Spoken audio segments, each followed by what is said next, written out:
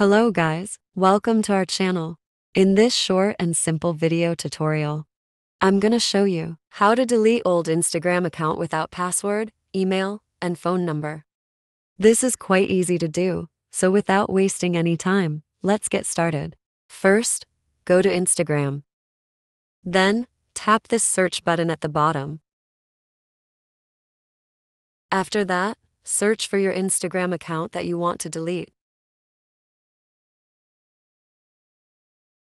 Then tap on these three dots at the top right corner.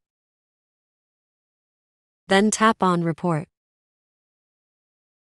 After that, you will see these options. Just tap on something about this account. Then select they are pretending to be someone else. Then here, just choose me. Once you have sent a report, just wait, and after a couple of days, either they will delete your account or send you a message about your report and may ask you for further information why you want to report that account.